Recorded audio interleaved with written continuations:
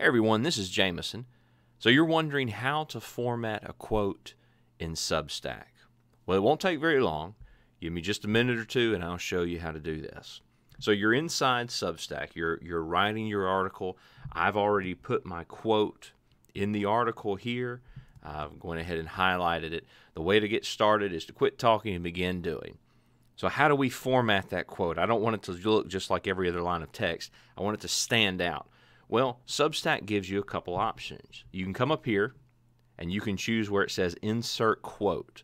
You click on that and you get a drop-down menu where it then says Block Quote or Pull Quote.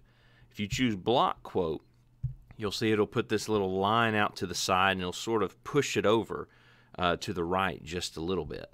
But maybe you decide, okay, I see that, but I don't want that. You can come up here, deselect Block Quote, and then select again Pull Quote. Then what it will do is it'll put a line above, a line below, and it'll sort of center it. This will really stand out more in your article.